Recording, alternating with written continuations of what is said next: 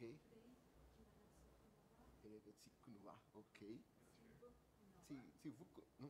Kunova. Okay. Kunova. Yeah. Okay, Mafi. Okay. You're from Russia. Okay. Just I'm going to read just only. I think that your affiliation here at the beginning. Elena. Okay. Yes, for sure. For sure. But or you can be there because this is for us. So I can try to accommodate you. Because I understand that you are. Because I understand that you don't like to be just in front of the. Morning. Hey, good morning. How are you? Good. So you will take care of today's session. I'll take the both. As you like, we can exchange it. Okay, you, me, and you. But you see, because me. Just in case if I need to jump in, but if not, you take care of it. Because you see that's where it is many unexpected during this. So all those speakers here. I don't know. She's just the first who's coming, and then we're expecting for the others. I send an email so the lady in front of us must be the first speaker? No, she's the first. She's the first. You are the speaker, not? No. Best listener.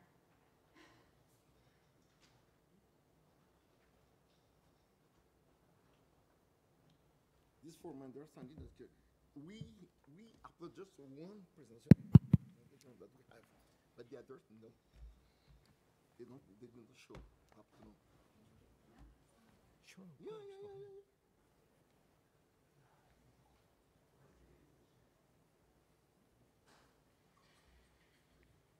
I forgot to bring some sweeties, but if I have that, I give it to you. Yeah. I don't know. Maybe you need that for your voice.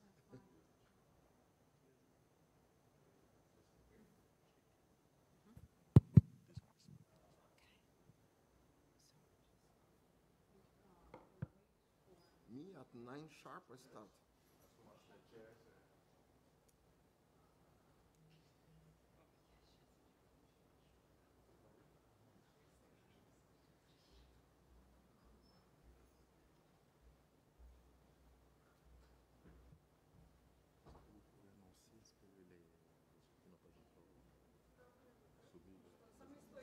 Kill me.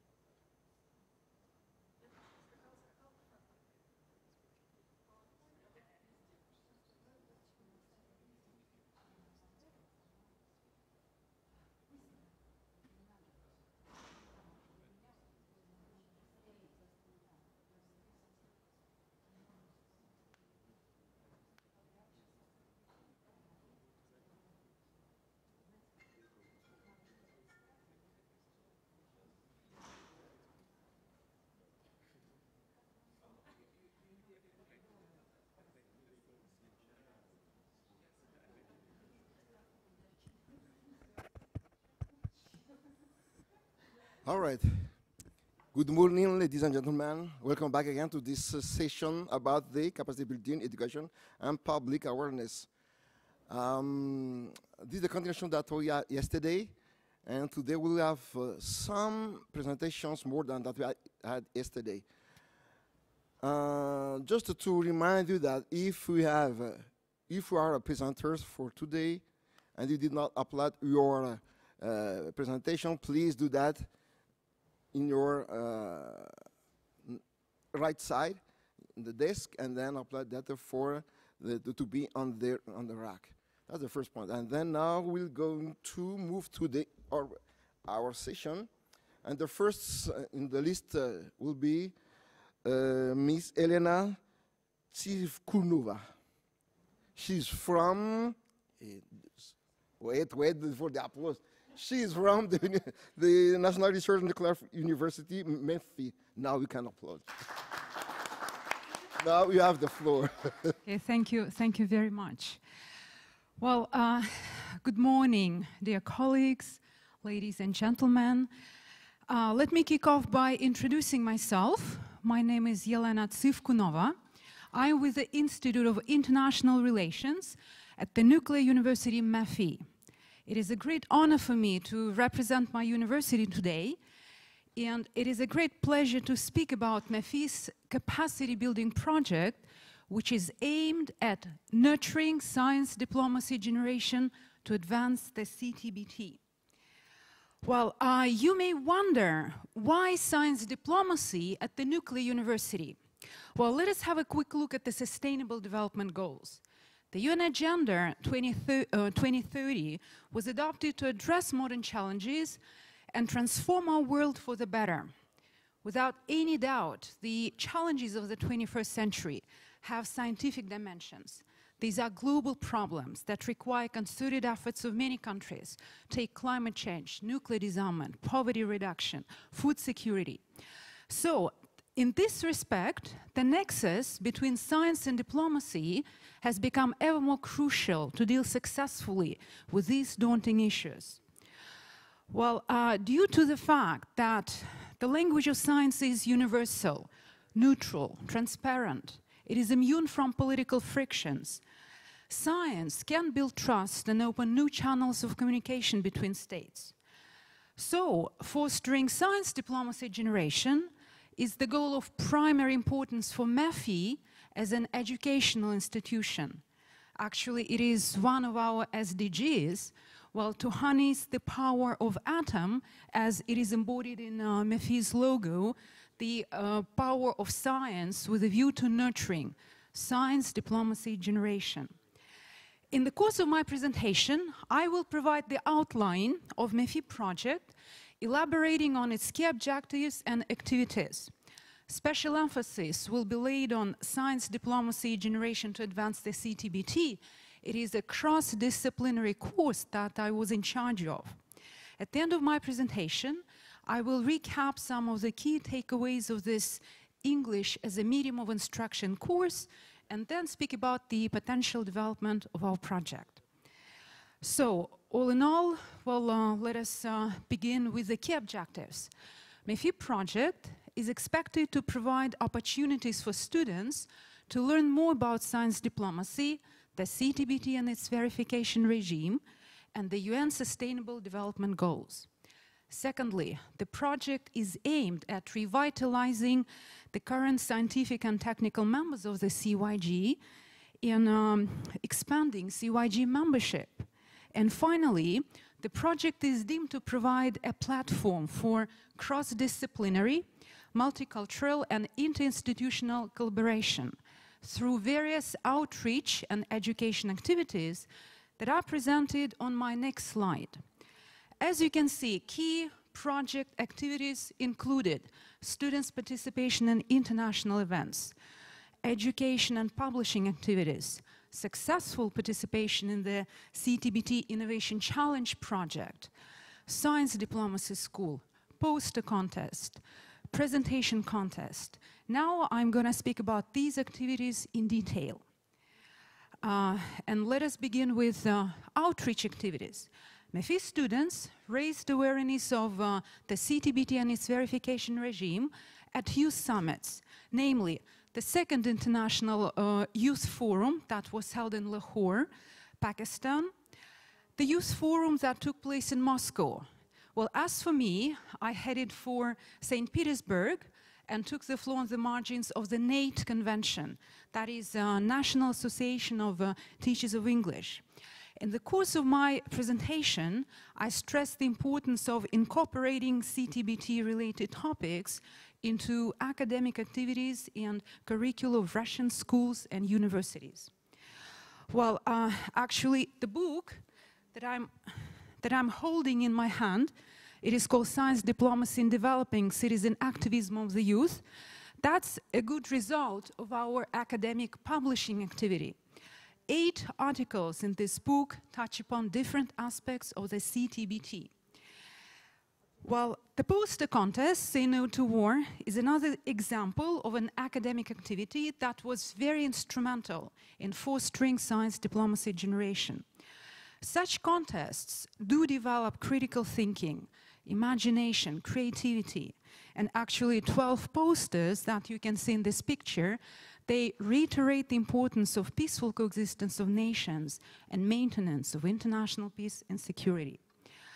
The same topic was one of the agenda items of the first science diplomacy school. While the school serves as a good example of interinstitutional collaboration, we'll just have a look at the statistics. 30 participants from Moscow, St. Petersburg, Novosibirsk, Samara, representing different universities. Actually, the total number was 15 universities. Experts from MEFI, MGIMO, Moscow Institute of Physics and Technology, Peer Center, Russian International Affairs Council, Gorchakov Fund, Gorbachev Fund shared their knowledge with the participants. On the sidelines of the school, web conferences were arranged with the participation of the CTBTO experts. And I should say a very inspiring discussion was held on women in peace and security with the representatives of Arms Control Association, Nuclear Threat Initiative, Middlebury Institute of International Studies, and the Center for Non-Proliferation Studies. All in all, a very insightful and unforgettable experience. And now we've come to education activities. First of all, a few words about CYG-led course, Science, the CTBT, the cornerstone of nuclear security. The course was conducted twice, and actually that was a 5-week interactive course which was aimed at raising awareness of the CTBT and its verification regime. And I should say that it was very instrumental in expanding CYG membership at MEFI. And secondly, a 15-week cross-disciplinary course, Science Diplomacy Generation to Advance the CTBT, which serves as a good example of English as a medium of instruction course, when English is not the mother tongue of the students. Well, I should say that was quite a unique experience for MEFI and for me personally. 16 students of different majors from Russia, Japan, France attended classes and participated in various activities that formed an integral part of the course. Well, as an example, an on-site visit to NEVAD, MEFI unique scientific facility, just was also incorporated into the syllabus of the course. One of our tasks was to prepare participants for successful professional communication. In this contest, web conferences were arranged with the CTBTO experts, a very interesting discussion on the achievements and challenges of the international monitoring system with the director of the CTBTO IMS division, Mrs. Nurchan Mirello-Zell, who shared her knowledge on science and technology with MEFI students. And a very informative lecture followed by a Q&A session with the director of the CTBTO on-site division, Mr. Vadim Smirnov, who spoke about the nuts and bolts of the CTBTO on-site inspections. Well, finally, we've come to the presentation contest.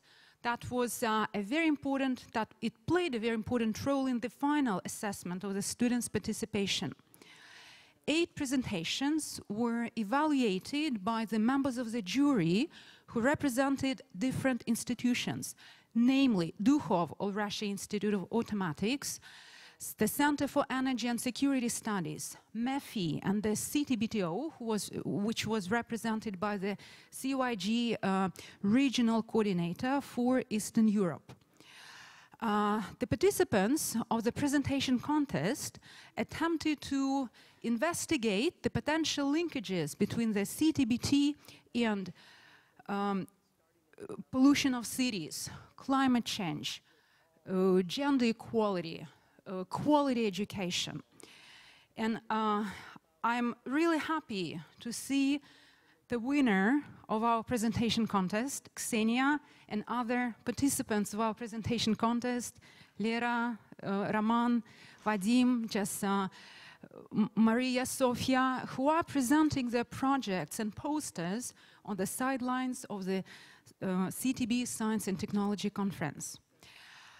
So, at the end of my presentation, let me recap and share with you some of the key takeaways of this course, English as a Medium of Instruction course. First of all, EMI courses should be underpinned by a communicative method and a cross-disciplinary approach when it comes to tasks design. So role plays, discussions, team building activities are very much encouraged in a learning process, especially when English is not the mother tongue of the students. Secondly, the use of authentic materials is a must, especially when it comes to listening and reading comprehension. And thirdly, regular progress checks are desirable. As we say, trust but verify, just a very famous Russian proverbs provides. So word lists with questions for comprehension, checks with reflective questions were very, very beneficial and are beneficial in a learning process when, again, I will repeat it, English is not the mother tongue of the students. All in all, we are planning to provide the development of our project. So personally, I'm going to introduce some changes and improvements into the EMI course. Besides, we are planning to develop web-based course materials, both in English and in Russian, from elementary to advanced levels, and hopefully in academic cooperation with the CTBTO. Last but not least, Presentation Contest 2020, Science Diplomacy School 2020 have been already scheduled in our upcoming academic year. And the development of MEFI Science Diplomacy Club is also one of our top priorities. Well, I am a teacher by training, and I wholeheartedly believe that education is the most powerful weapon that we can use to change our world for the better. On my final slide, you can see two very, very symbolic images. The first picture depicts a tasty cake with many fruits and a logo of MEFI Science Diplomacy Club. By the way, that's a real picture of a mouth-watering cake that we all enjoyed at our final session of MEFI Science Diplomacy Club in May. In the second picture, you can see my former student, Natasha, who just helped me implement many CTBT-related projects. So now she is the CYG regional coordinator for Eastern Europe. So when united, these pictures symbolize a cordial handshake of fruitful cooperation between different institutions and different generations in the attainment of common ends, that is, nurturing science diplomacy generation to advance the CTBT. Thank you very much for your kind attention, and your questions and comments are more than welcome. Thank you. Thank you very much, Elena, for a very nice presentation and very clear. Now the floor is open for everybody. If you want to ask your question or comments. Before we actually move on, we want to make sure that the next speaker is not here. So if the next speaker is here, let us know. If not, we use next 15 minutes for quick Q&A. Yeah.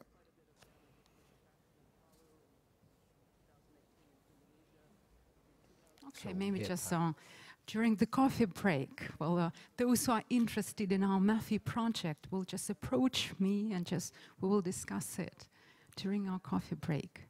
Okay, thank you very much. I have one question. Yes, please. Oh, just a little, I don't know if it's a question or concern.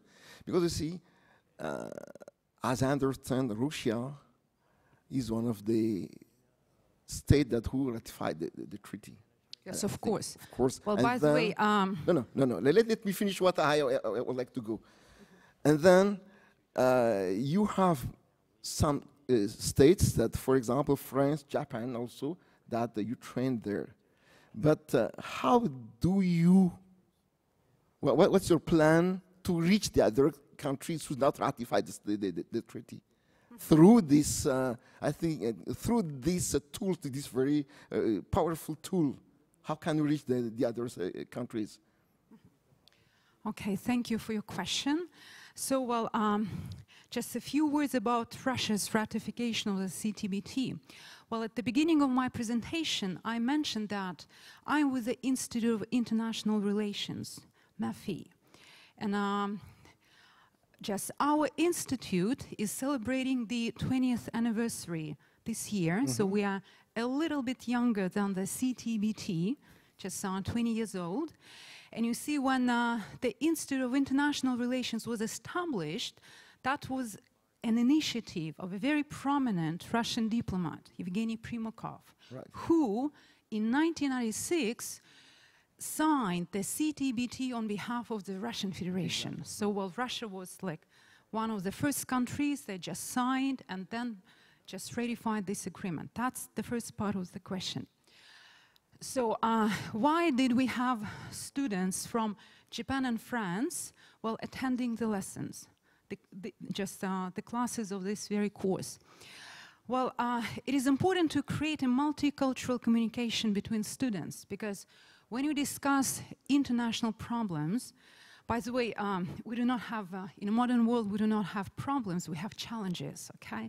That's a kind of a little shift from problems to challenges. So it is important to create this multicultural communication and make English as a medium of instruction. Learn students how to find common ground with the representatives of different countries, let them be engaged in a constructive dialogue, forge consensus, and just work out different new methods how to deal with those daunting challenges. And by the way, the students who attended the lessons, they were not aware of the CTBT, by the way. Okay, for them it was a kind of like a revelation or whatever. So they just learned a lot, and I'm pretty sure that just they will just continue spreading, proliferating the knowledge of the CTBT in their countries and just other communities of students. Okay. Comments or questions? Yep. Oh, the micro. Okay, yeah, thank you. So my name is Ksenia, and I'm happy to be part of the Science Diplomacy Generation projects. And together with Ms. Sevkunova, we organize a lot of those events that she mentioned. And I wanted to make a comment about your question concerning participation of students from Annex II states. So Ms. Sevkunova said that we're going to have a school, Science Diplomacy School 2020 next year. And this time it was just among Russian students, but next time we want to make it international and invite students also from Annex II states and also implement the idea of CTBT to them. So this was like a little comment on your question concerning Annex II states and students from that place. Okay. Yeah. Thank you. Thank you so much. Because me, I'm thinking about the philosophy of that, what behind of this. Okay, but no, I have some clear ideas. Thanks so much. I think that now it's time for us to move on to for the next presentation. The second that supposed to be here is Kazmi, but she or he did not show up. And then we move to the third one, Ishmuharto.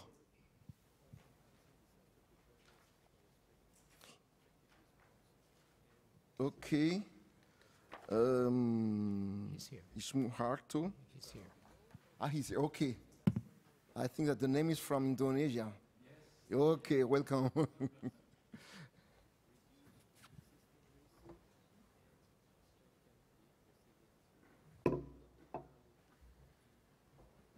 Can I drink this? Yes. You can.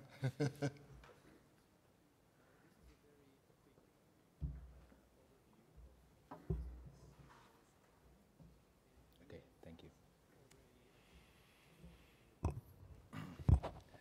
Thank you. Mr. Rambola Manana, Mr. Yim as the chairperson, ladies and gentlemen, good morning, everybody.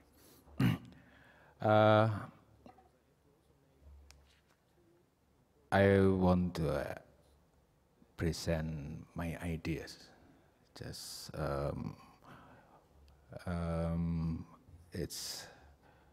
I get it by my experience to when I involved in nuclear activity in Indonesia.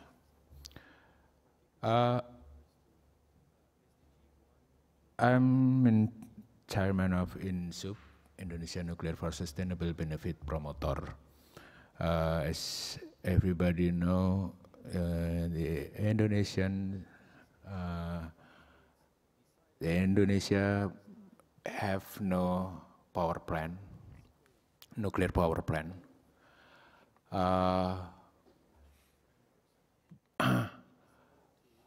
And what Indonesian people know about nuclear, mostly about disaster, sometimes about war.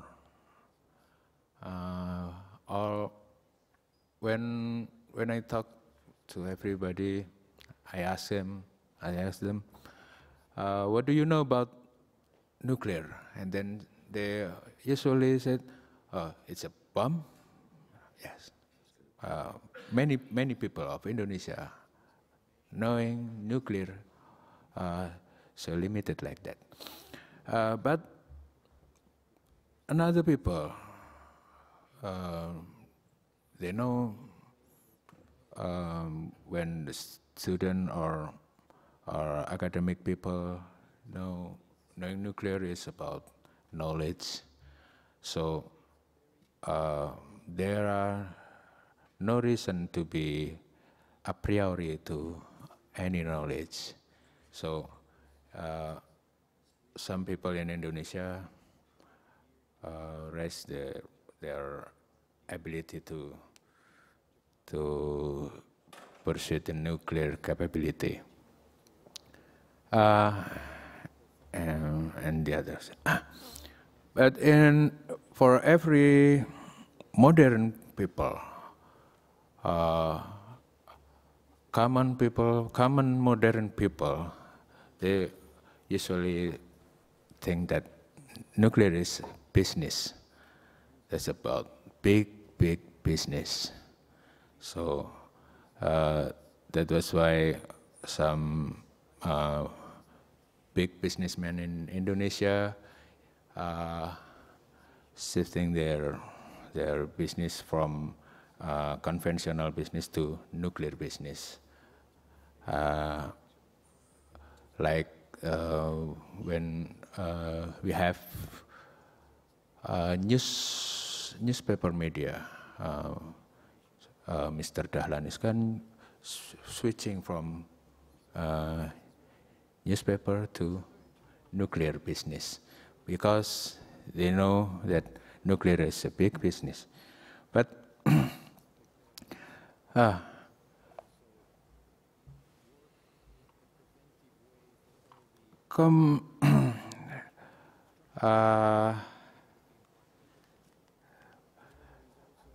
Indonesia stand from 260 million people. They have 1,300 cultural entity. So the culture will make very, very influence to how decision maker will make a decision, but Indonesia going to nuclear or not going to nuclear country.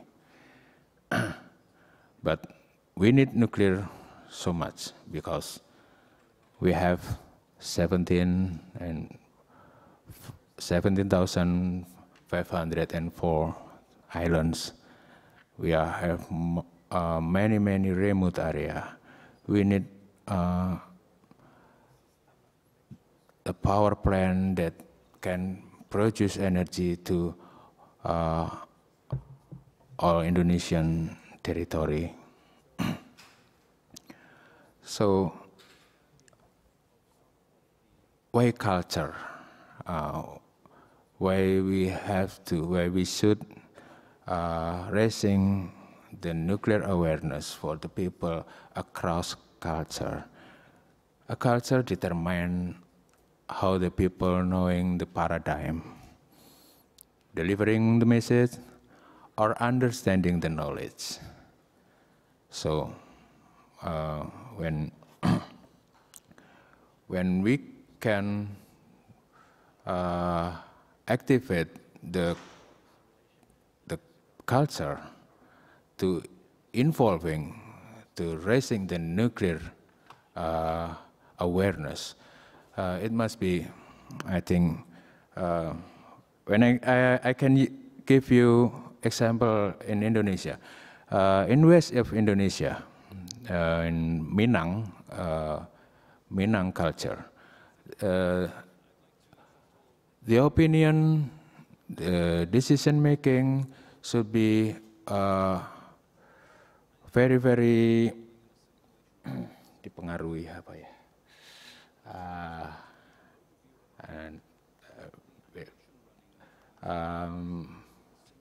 Contribute by woman opinion in Minang culture, but in the other side of Indonesia, in Papua,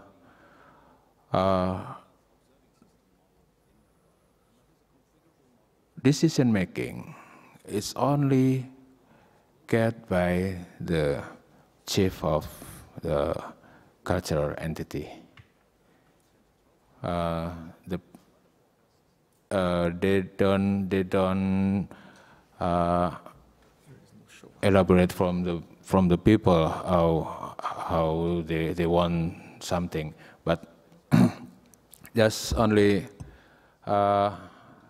the chief of the cultural entity have the voice, and the voice mean the people voice. That what happened in east of Indonesia, but they have in Indonesian state all of the cultural entity must be have the contribution. So between among the different culture, we have to get them all. We have to heard them all, heard the voice, and then articulating as a national program. That's in Indonesia. I'm sorry for my bad English. So, both sides, that's from Indonesia, and we know that in the global preference, there are many. In Indonesia, 1,300 cultural entities, and I'm sure that in the global must be many thousand more. So when the preference between one and the others is different, it must be so hard to make a conclusion, to make the same same willing to achieve the goal.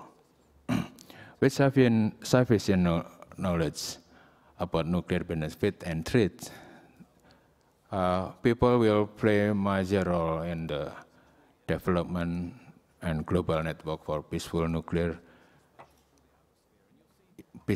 use and active supervision of potential nuclear for war purpose,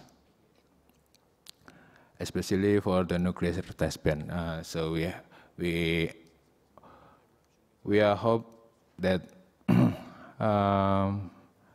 it's not just a scientific matter or economic matter, but the nuclear test ban is about cultural matter. So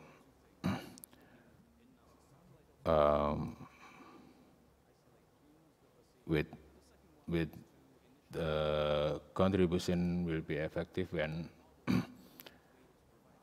CTBTO work together with local institution of the culture entity.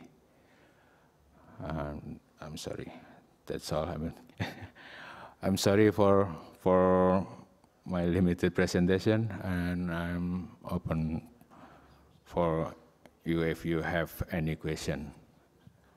Thank you. Thank you so much to Mr. Ismuharto. Yes. Now the floor is open to you for any questions or remarks.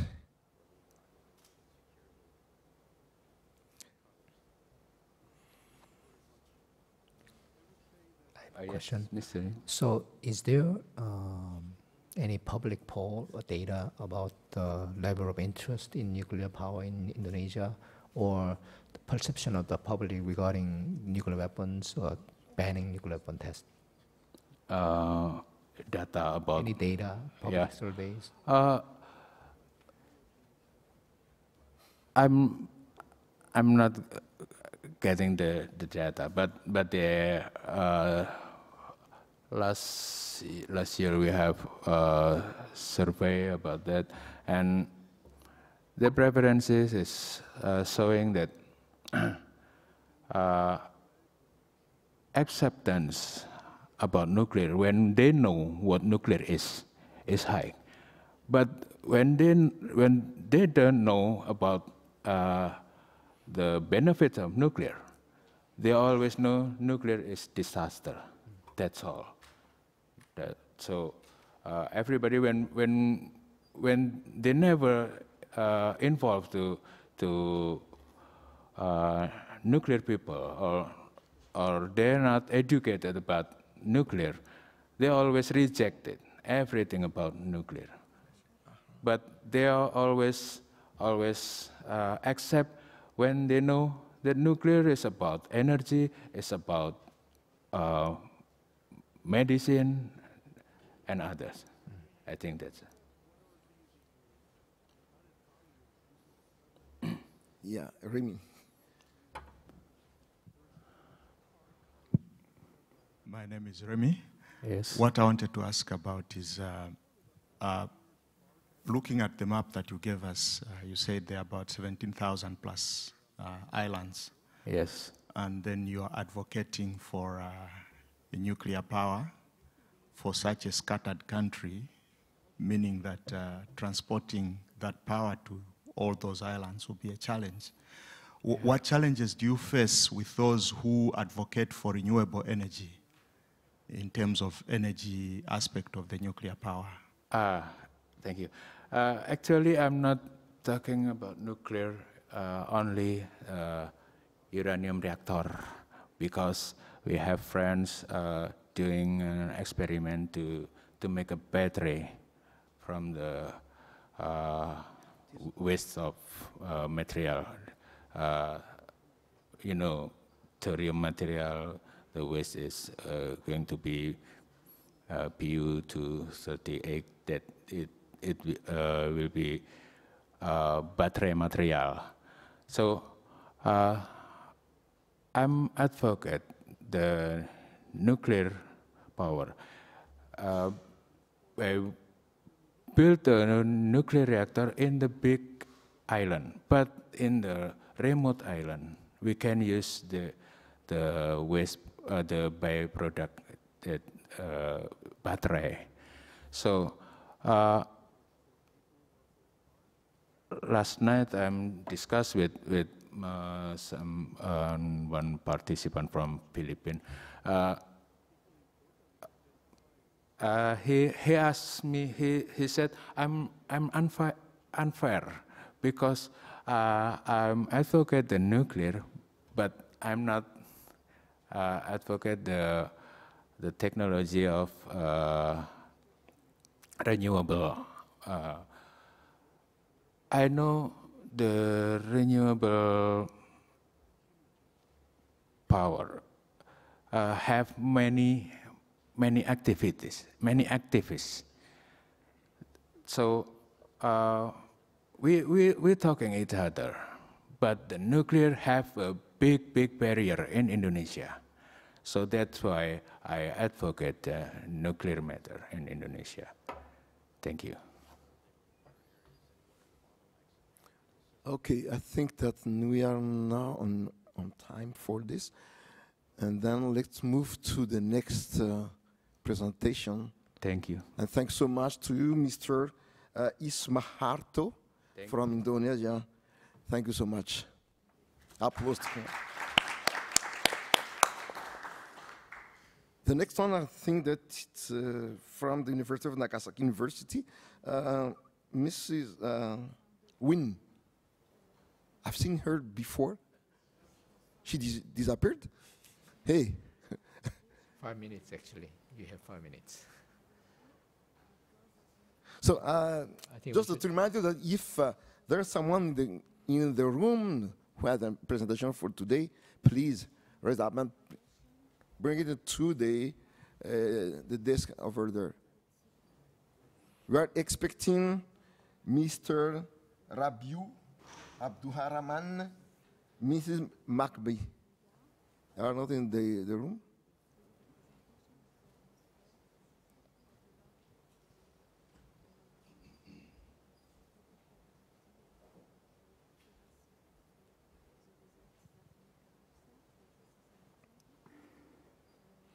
Ooh. I think the session, the speaker is expected to speak at 9:45, so I think we should wait a few minutes. So that we have to short the. Where is she? Hey. And then we have one here, Miss Win.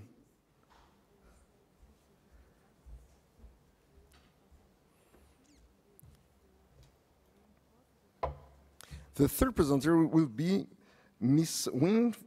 She's from the Nagasaki University.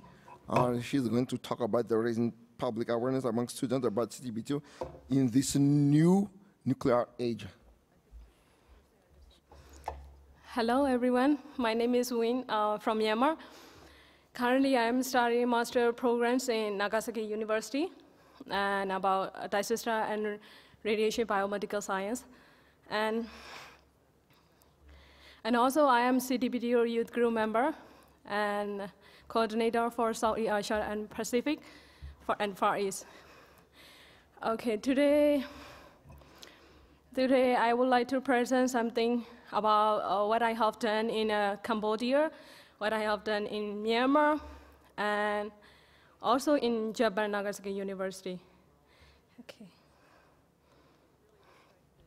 So, whenever I'm introduce myself, okay, I'm from Myanmar. Some people know us because they know Aung San Suu Kyi, and some people don't know where is that. So I got idea that I want to mention my country map in there.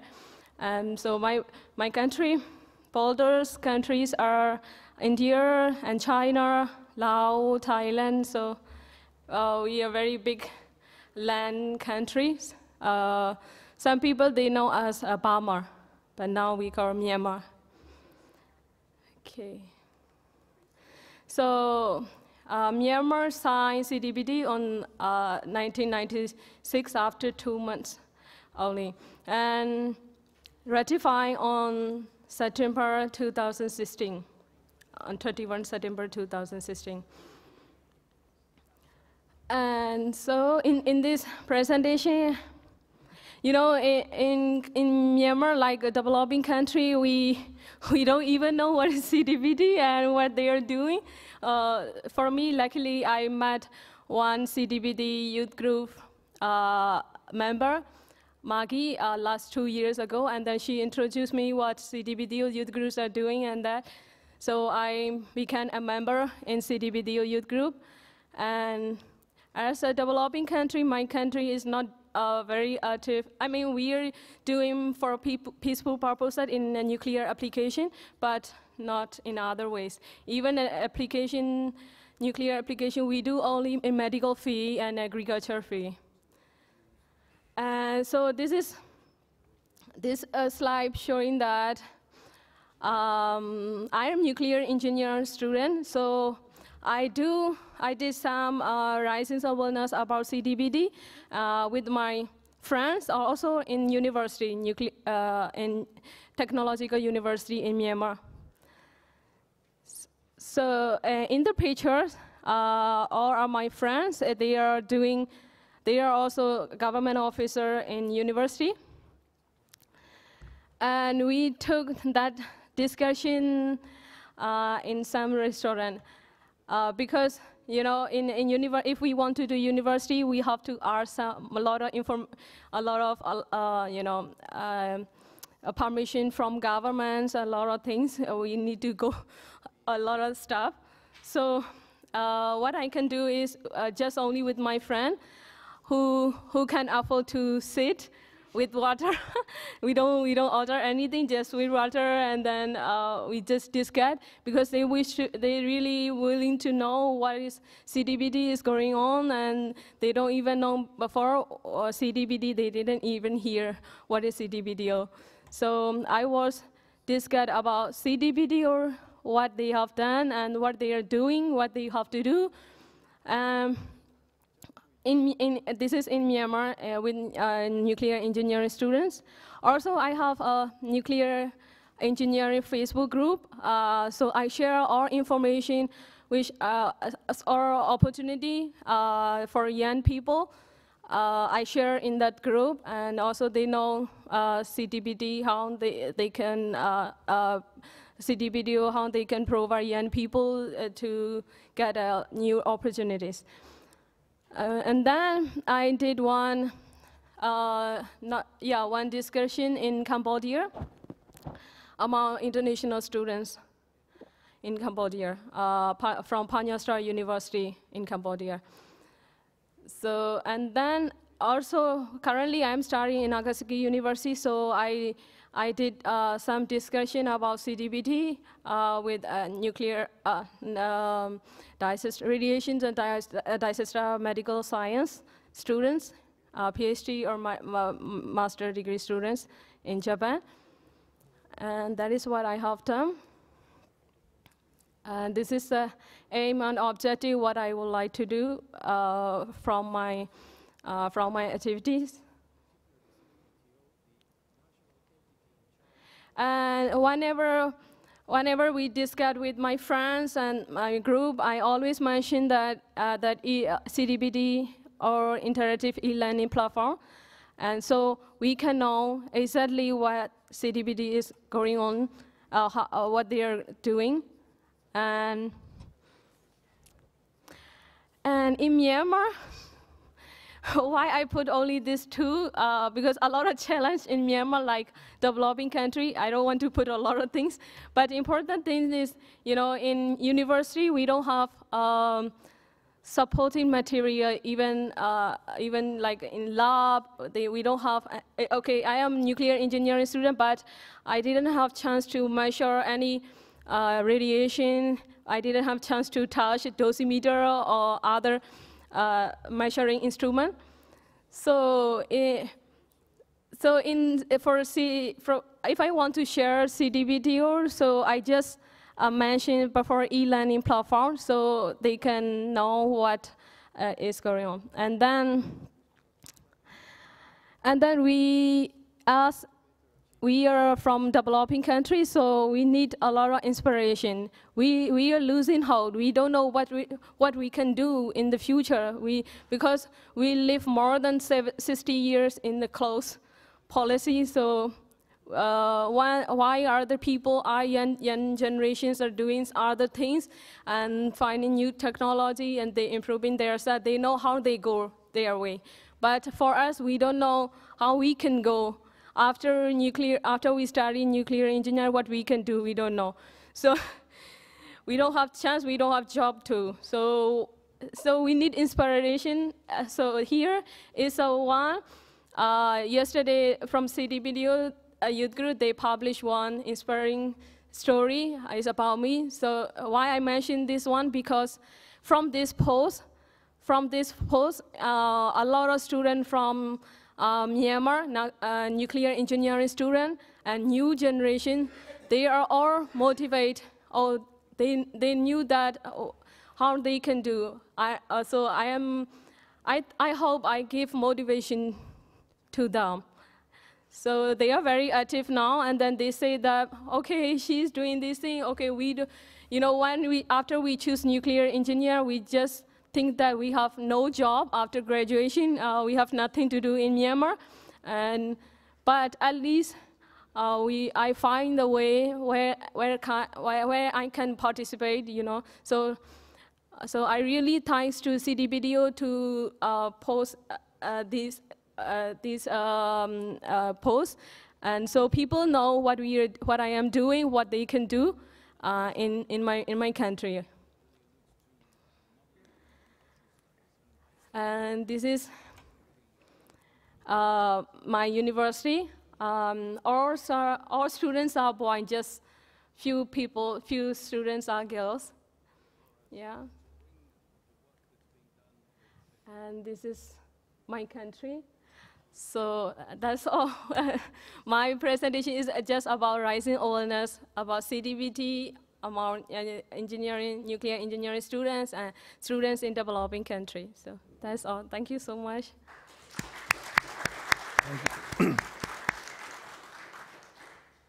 If you have any question, please. Okay, for any questions? Yes. We have time, because we have just one presentation after this. Yes. Yeah, Remy. Yes.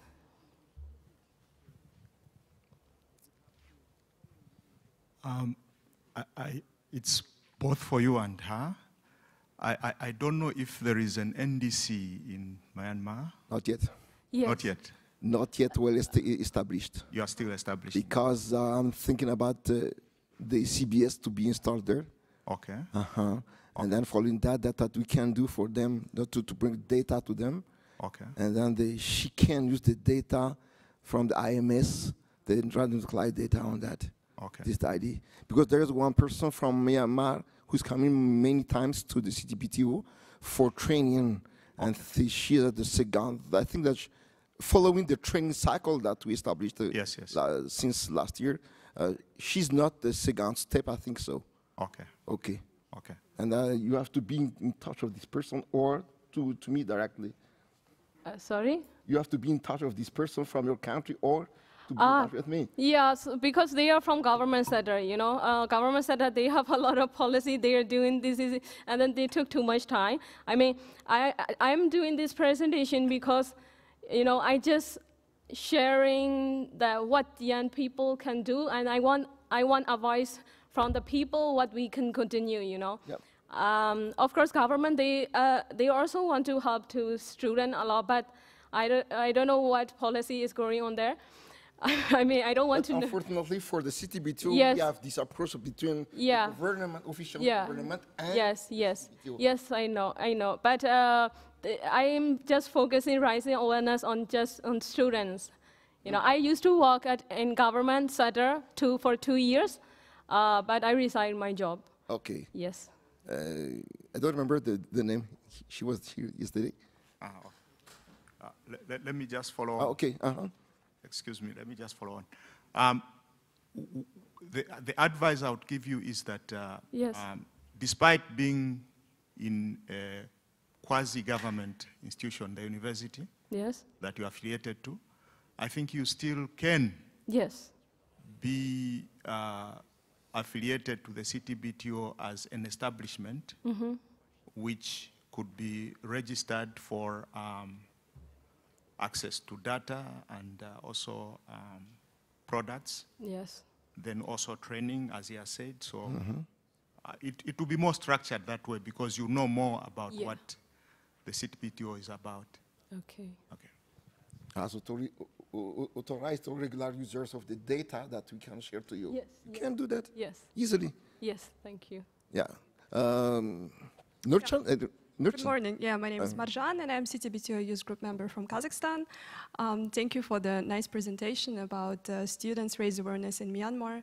And I have two questions. So first of all, what about the interest in nuclear science and nuclear engineering in your country? Yes. And the second question about the gender aspect, since you are already a woman in science, are there many young women interested in nuclear engineering? And for example, in the university where you studied, can you tell us more about the statistics probably? Is it 50-50 or is it less? And are you also doing some work in this direction in engaging more young women in the science? Yeah, thanks. Thank you. And in nuclear field, you know, we always, in my country, if you, nobody know we have nuclear, I mean, nobody know means the outside, only student, when we have to choose, which major is priority, most of the students, they choose civil architectures and other field, which we can get a job easily. I mean, if you compare with nuclear engineering. And so people think if you choose nuclear engineering, okay, you will make bombs, and then you will be sitting inside the block building, and then you cannot go outside without permission. I mean, inside the building. So that is what my father said that to me. So you don't have to. You should not choose nuclear engineering. You can choose other civil engineers or architecture, something that you can do. So that is the perspective how people think nuclear engineering, I mean, from public. And so for student, for gender balance, and most of the students are boys and males. And for when I study first year in university, we have only 4 students are female students in the classroom.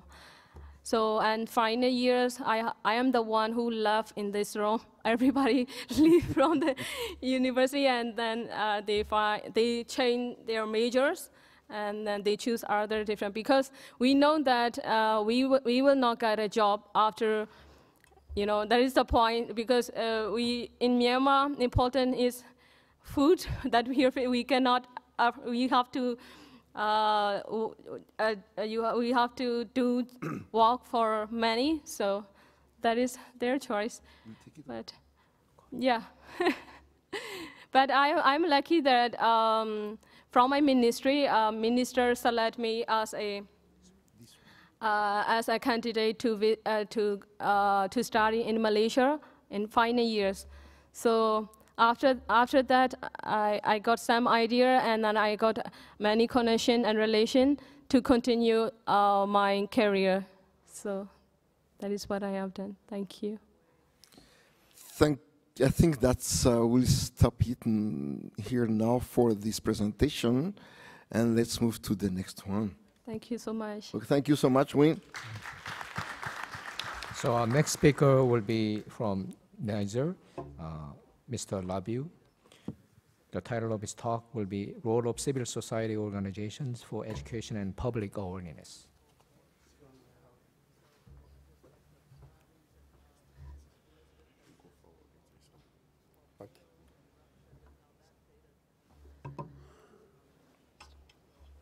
Good morning, chairpersons,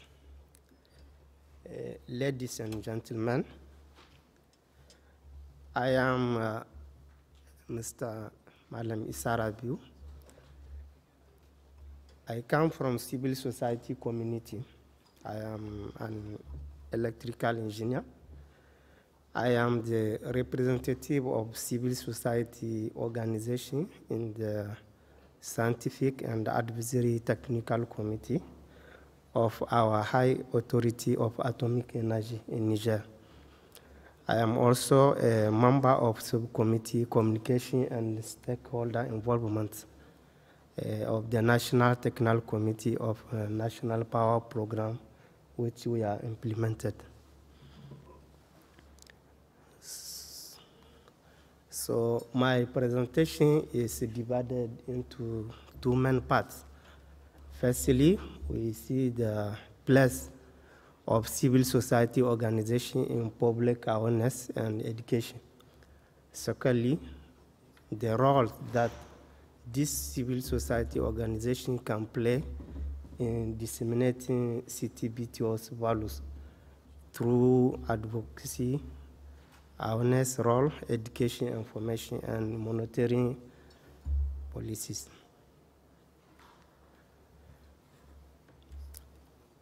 Firstly, I want to remind Niger is a West African country between Algeria and Libya in the north and Nigeria in the south. Is a very big country.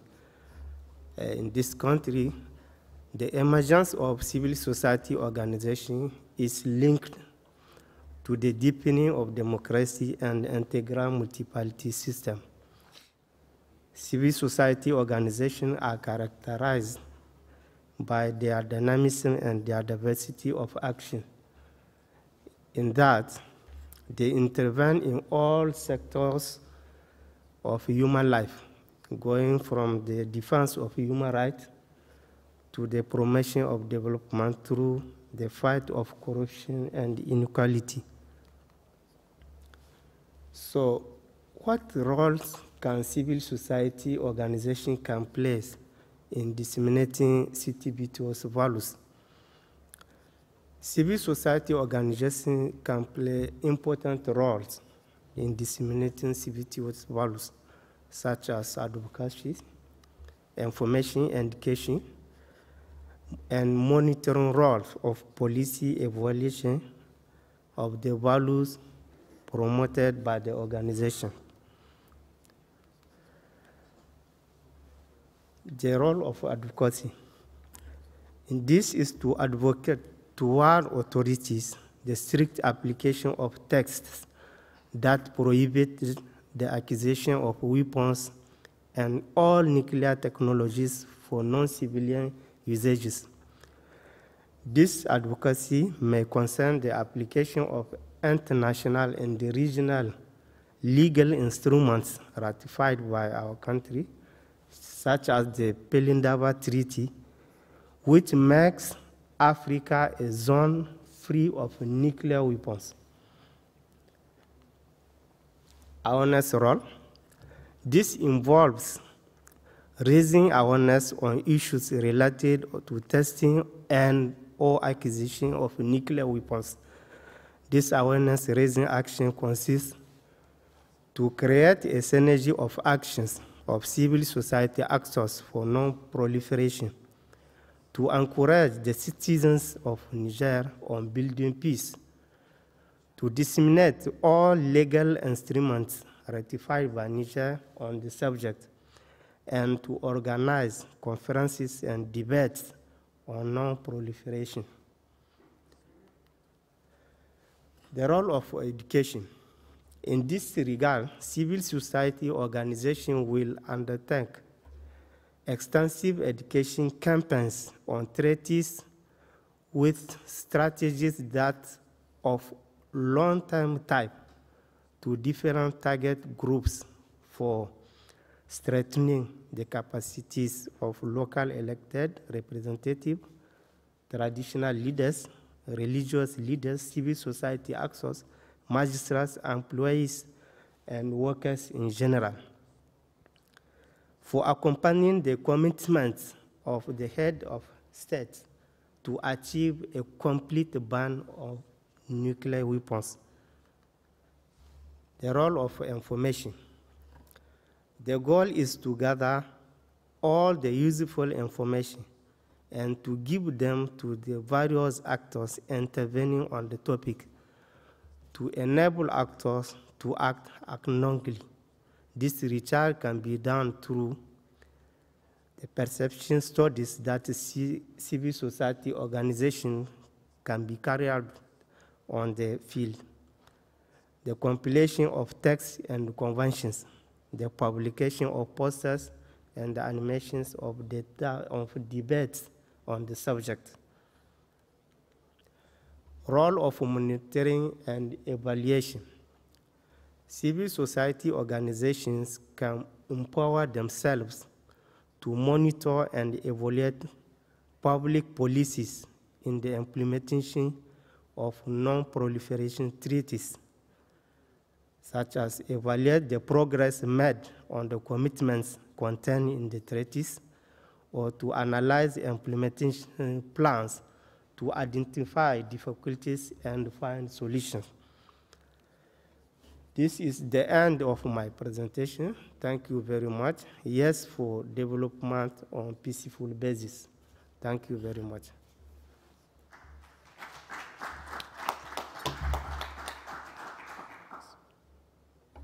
Any questions for our speaker?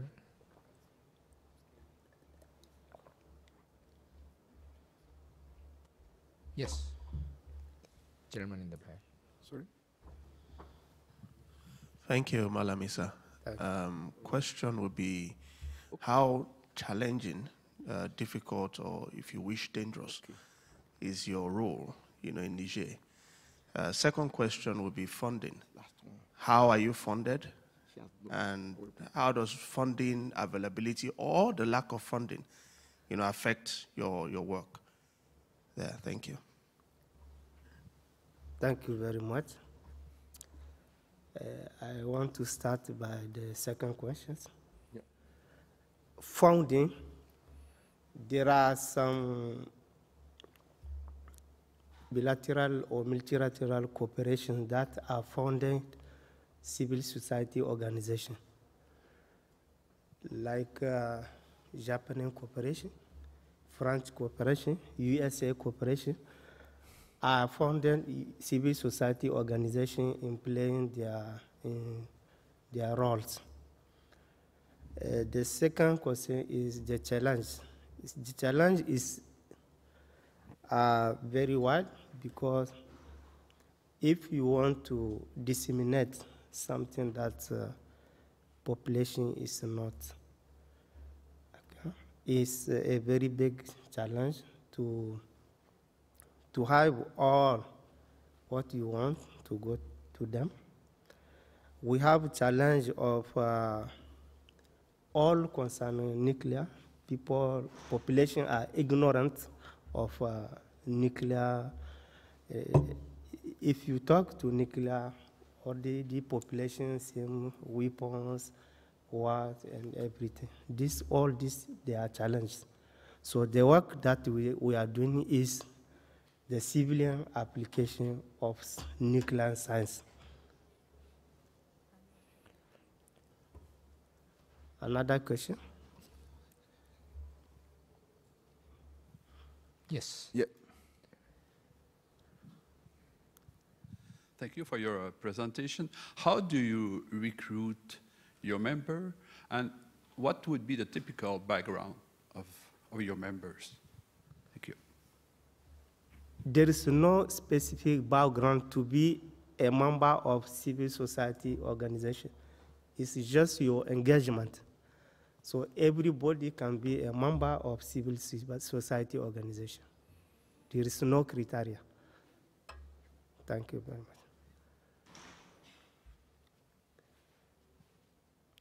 So if I may, so how was this civil society organization first started? Is there any government support or government initiative, or is it just purely voluntary activities by the citizens? What is the relationship between these activities with the government? Any of those, if you can shed some light. There is no an amount asked, but there are some documents that you will bring to the authorities in order to have the authorization to create a civil society organization.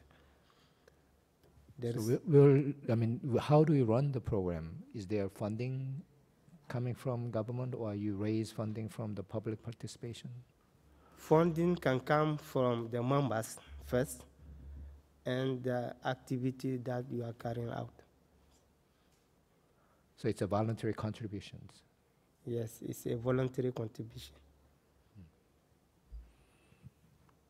Thank you very much.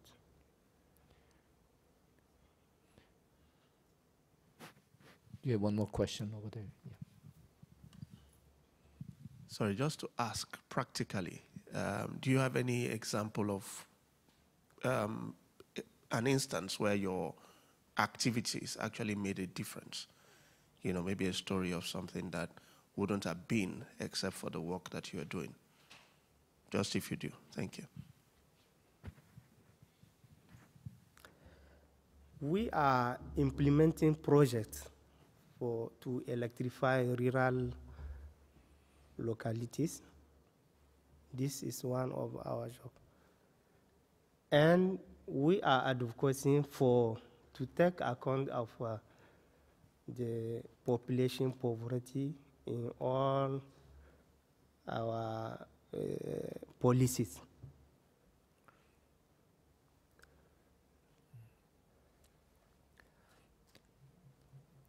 Okay, thank you. Let's thank our speaker again.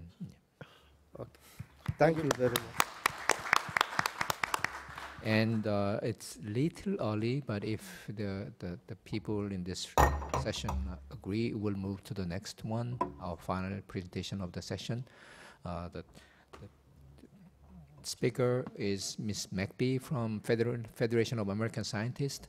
The title of her talk is The Intrinsic Value of CTBTO Workshops, Training Programs, and Expert Meetings. Ms. McBee, she doesn't have a PowerPoint, so she will sit down and then casually talk about what she wants to talk about.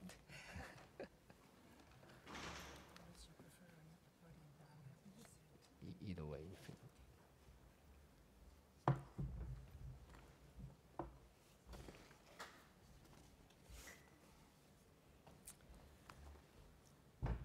Well, good morning. I wish to thank Dr. Zerbo and the CTBTO for inviting me to speak here. And just by way of introduction, my name is Jennifer McBee, and I handled the negotiations of the CTBT in Geneva and then came here to work on the working group on verification at the CTBTO. I also direct a CTBT International Coalition that includes members from all but one of the 8 remaining for entry into force. So I came in at the tail end of the last presentation and was interested to hear that funding, of course, is a problem. So I'm going to speak about the training programs, workshops, and expert meetings of the CTBTO organization. I think very few people know about it. I didn't know a whole lot myself.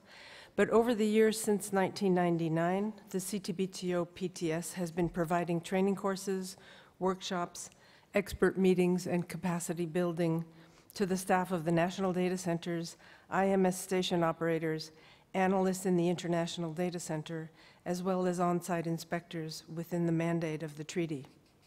The events are geared to qualified scientific and technical experts designated by state signatories. The training programs and workshops are extensive.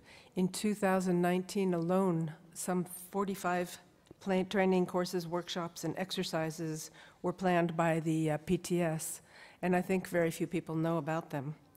The training sessions provide hands-on training and practical lessons to station operators on the operation, maintenance, and repair of equipment at the IMS facilities and practical experience in analyzing seismic, infrasound, hydroacoustic, waveform, and radionuclide data. For example, the radionuclide sessions train in the use of standard software packages for processing and analysis of particulate and noble gas radionuclide data, as well as processing and atmospheric transport modeling output. The PTS capacity building and training program focuses on providing technical assistance to state signatories to enable their participation in the verification regime of the CTBT. The word capacity does not appear in the treaty. However, the treaty does say, for example, that the functions of the Technical Secretariat include providing technical assistance in the installation and operation of monitoring stations. So the CTBTO PrepCom aims to help state signatories fulfill their commitments by enhancing their technical capability to receive, process, and analyze IMS data and at a national data center. Capacity building in the organization also aims to increase the participation of developing countries in the technical work of the CTBTO PrepCom and instill a sense of ownership among the members of the organization. The ultimate goal of the training is to prepare the NDCs to act as technical advisors to their respective national authorities. There has also been growing interest in regional training, as well as train the trainers in the PTS. Generally, the PTS selects nominated experts for training programs on the basis of experience and area of expertise, with due regard to geographical representation, diversity, and gender, and subject to the availability of funding. The training courses help to show the technical experts how to work in challenging remote locations, sometimes with an unreliable power grid, possible security programs, and in harsh climate conditions. In order to meet the requirements for data availability, which is, for example, 98% for the seismic stations, and that's a pretty high bar, I think you'll agree, they must minimize the downtime of the stations. These seismic stations are usually installed in remote locations in order to limit the background noise from traffic or populated areas, so it's important for the station operators to be well trained to know how to repair or replace critical components without requiring support from the CTBTO headquarters in Vienna. The challenges are even more robust for on-site inspections because of the logistics involved with moving and setting up around 100 tons of equipment, including tents, portable laboratories, and analysis equipment in distant, isolated locations. So training in such environments is crucial. Another challenging factor has been the diversity in the technical background of trainees. This has been met partially by encouraging trainees to complete a number of e-learning modules before undergoing class training. There are three main categories of events linked to capacity building: training, workshops, and conferences. So the first one, training, includes NDC training, IMS station operator training, IDC analyst training, and e-learning. The second one, workshops, includes NDC workshops, regional NDC development workshops and training, national seminars, IMS technology workshops, and technical meetings. The third, conferences, are meant to integrate diplomats, station operators, and data users to exchange knowledge with the broader scientific community, academia, and the media. The capacity building system started in 2009 to enable NDCs to install, receive, and send data to and from the IDC. And this system has helped about 63 NDCs to provide servers, computers, and so forth to in emerging countries so that they can use data and products. The PTS also runs a maintenance system and has upgraded at least 8 stations so far. These activities are supported from the budget of the Preparatory Commission, and periodic evaluation and monitoring is conducted on the trainings and workshops. Some basic and advanced training courses are held in Vienna and others in the field, such as the regional ones held in French, Arabic, or Spanish. For example, there will be an NDC training course in Spanish in 2021. There are 6 or 7 training courses in the NDC per year, and about 70 participants participate outside of Vienna each year, 100 participants in Vienna. And workshops include around 200 participants each year, just to give you a general scope of the size of these. Regional workshops with integrated training typically include around 30 participants. The PTS also conducts an operation and maintenance workshop every 3 to 4 years that brings together station operators from all IMS technologies to share experiences and challenges. They focus on the key performance indicator, which is data availability. At the end of 2018, 322 certified IMS facilities and noble gas systems were in IDC operations. So far, there are 136 secure signatory accounts with almost 2,000 authorized users who have access to IMS data and NDC products. IDC products. While access has increased in developing countries, some 48 out of 184 countries still do not have access to IMS data and IDC products. And some 24 countries have access to the data, but don't make very much use of it. So there are still some gaps, especially in less developed countries in Africa and Southeast Asia, for example. And the PTS plans to focus its capacity building on those countries.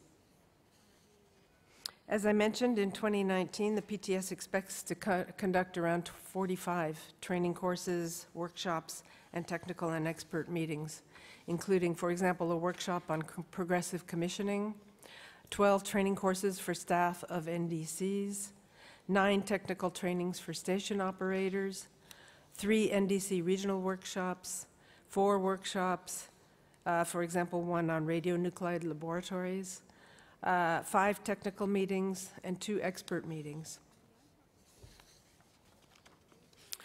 Turning to OSI, on-site inspection, which interests me quite a lot because this was one area that was really left for Vienna to iron out all the details. It's a very complex area of the treaty, so a lot of it has been elaborated here in Vienna. As you likely know, an on-site inspection cannot be conducted until entry into force.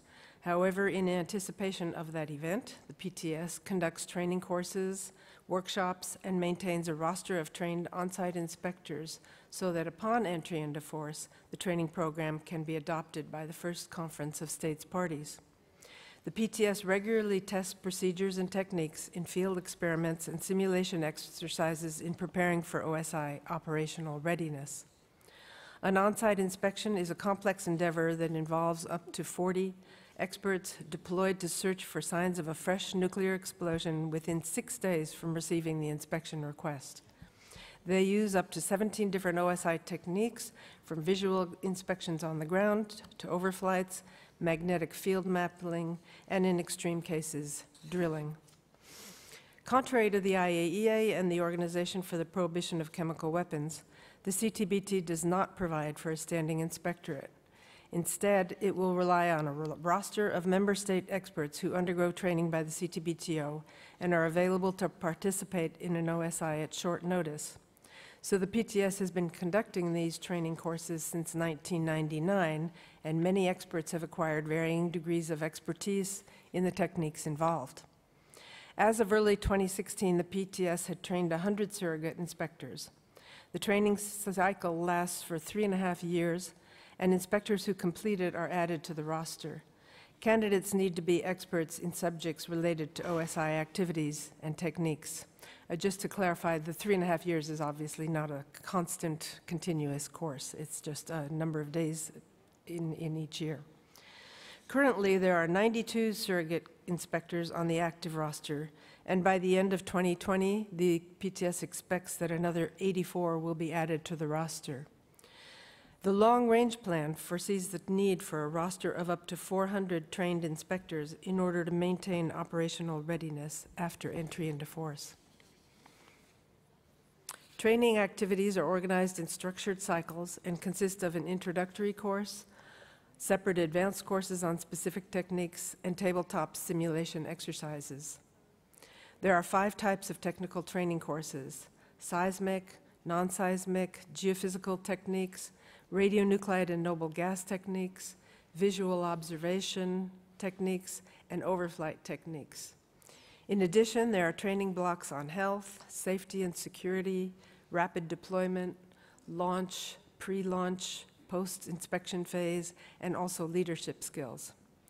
And the PTS, as you may know, has conducted 2 very large-scale exercises, one in Kazakhstan and one very large one in Jordan in 2014. The smaller ones focus on specific aspects such as training for the launch phase of an OSI. In 2018, South Africa hosted an advanced course and a ground and airborne-based visual observation course.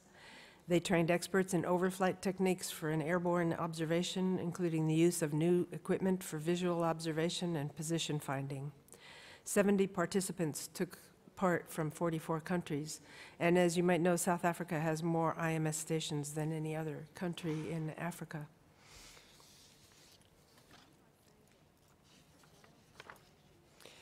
The budget for the OSI training for 2019 is almost $2 million, which gives you a rough idea. I had a hard time finding the budget for the other training courses, but for OSI it's about $2 million. Just as an interesting example, the UK held an OSI workshop on different environments and events other than underground. That was in November 2018. And it aimed to consider the possibility of conducting an on-site inspection in areas where there's been limited experience with testing, environments other than underground, such as in different climate or geophysical environments, and in areas beyond the jurisdiction or control of any state, such as the high seas. So it became obvious to the 75 participants that in areas such as the high seas, there is no inspected state party, and this introduces many legal aspects for the conduct of an OSI. For example, where would the base of operations be? On a ship, a port of embarkation, an airfield, or the PTS itself in Vienna? Where would be the point of entry? The fact that there is no inspected state party on the high seas means that there would be no liability issues, and no state would limit the number of inspectors or even the use of autonomous underwater vehicles. These are all interesting things to think about anyway. Moreover, the workshop participants realized that ocean currents could transport the evidence far away from the site in a short time. So one of the recommendations includes the possibility of a tabletop exercise that could address oceanic current circulation modeling and the effects of a nuclear explosion on the currents. Another recommendation suggested a tabletop exercise in a cold environment to consider the requirements to operate in frozen soil, what instruments can be used, what techniques are affected. In conclusion, the training program is designed to be applicable to training needs before and after entry into force. Further enhancement of the program will include support for capacity building and training programs to ensure high-quality station operators, collaboration with international and regional intergovernmental organizations and academic institutions, and of course promotion of the treaty in all aspects. Thank you very much. Thank you. We apologize for those of you who joined us for this talk at the 10:15 mark. We started a little bit early, but now you have an opportunity to ask questions. I think just one question or remark. Ooh. Sorry. Lotfi, yeah. I'm Lotfi from the PTS. Thank you very much for your comprehensive report concerning the training and the capacity building. But I want perhaps to know from you, and if you would please share with us your experience and let's say evaluation of the training cycle when you left it in the PTS many years ago and where it is now. So the status, the actual status, if you want. Well, thank you for the question. You know, when I was here, it was really close to the beginning of the organization, so there were not a lot of training programs yet. The one that I remember more was the OSI training, which began at a fairly early stage. I'm not positive that that was the first area of training or not, and frankly, I didn't cover them that extensively myself. I've become interested in them more recently, and especially after the IFE experience that I went on, the exercise in Jordan that I went on in 2014, and I realized how far the organization had come. It was pretty amazing. But I cannot really speak to the NDC training and the IDC training per se, other than I know that it's come a very long way. It's developed substantially. Okay. Any other? Yes, in the back. Yes, thank you for this presentation. It's not really a question, it's more like a comment. I was at the first NDC training in French in Madagascar last month, and I can assure you that it was very beneficial for the participants. You know, many people speak English, but it is not their mother tongue, and sometimes they will miss details and so on. So it was great. So just to mention that it should be encouraged in the future. Yeah, I think I agree with that. As I mentioned, there have been regional training programs in French, Spanish, and Arabic. And as I said, there's one coming up in Spanish, I think in 2021. So I agree, it's quite valuable for people whose English is not. A lot of scientists don't necessarily focus on English as much as their science. Okay, thank you so much. Just a remark about me, I'm the chief of the CBT, but I'm not aware about that in 2021 there will be a Spanish NDC training. Well, that's what I read. It's long, but I don't know that. That's the first time that I hear that. Well, we plan to have one Arabic next year, but Spanish, I'm not aware about this. Well, I'm sorry, I read it in your materials, so I'll find it for you. And then the calendar is not out, and that's okay. Thank you for informing me. Well, if I'm wrong, I apologize, but this is what I read. There's one more question here. Thank you. Just out of curiosity then, is there any information about the possibility of training in the other United Nations languages, Russian and Chinese? Russian there is, but not Chinese so far. Russian, we started to have that since 2012, yes, in Dubna. Yeah, but Chinese not yet. They don't request it, because for the French, they requested to have that. It was requested in front of the working group last year, and then that we plan to have that. Spanish not. This year, remember that at the beginning of the year, last year also at the end, the second working group B, the Arabic requested to have that for next year. That's why that it was planned. But so sorry for Spanish, I'm not aware. And I have I'll find it for you. Small announcement. Regarding the training, I heard that as of tomorrow, there will be a video released showing the details of how training is conducted. So if you have interest, you can send an email, or you can see it tomorrow, one of the sessions, but if you cannot attend, you can send an email to ctbto.library@ctbto.org and ask for a link. You can have a video. You can watch that. That's great. If I could make one possible suggestion, maybe you've already done this, maybe you could reach out to the youth group, because there are quite a number of them who are involved in sciences. They might be interested in taking your training courses. Okay, with that, we'll close our session. Let's thank our speaker again. There is another session starting at 10:30 here, so we will make that happen. Available.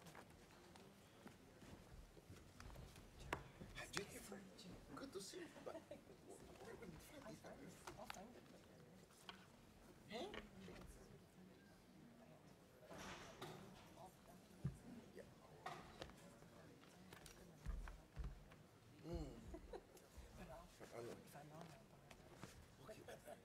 I'm not very. I tried to do this with my email and then, what's that? Anyway. Thank you so much. Thank you. Nice to meet you. Thank you. Very nice to meet you. You're with the Secretariat too? You're with BTX? Oh, okay.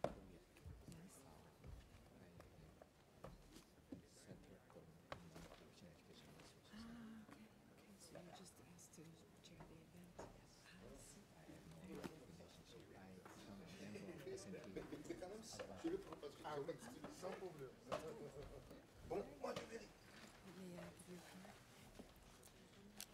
We're going to. Do I have a time now?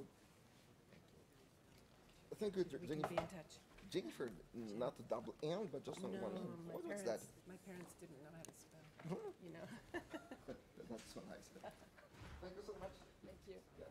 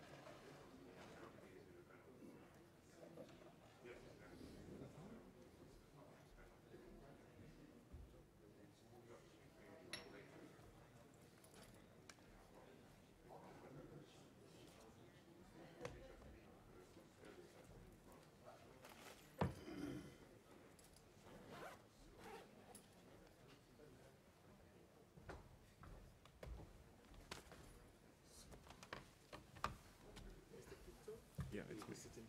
Oh, here. Oh, okay. Okay, even better.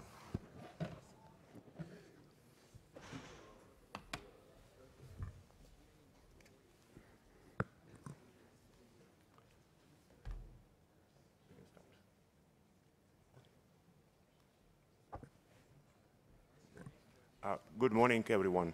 So we have a long session today: data analysis, algorithms, artificial intelligence, big data, and deep learning. It's so many different issues we cover just for, I think it's 14 presentations during this day.